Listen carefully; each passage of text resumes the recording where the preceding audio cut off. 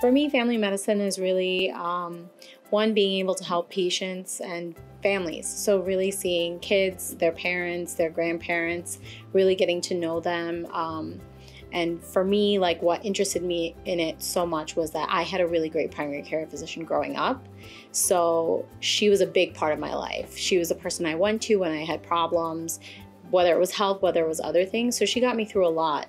And she knew my family really well too. So she understood everything. And I think that's kind of what geared me to going into family medicine, because, you know, even though she didn't treat my parents, she knew them, but now I get to do it and like actually see the whole family. And it's really, really great. You get a good perspective on everyone and you're really able to help them.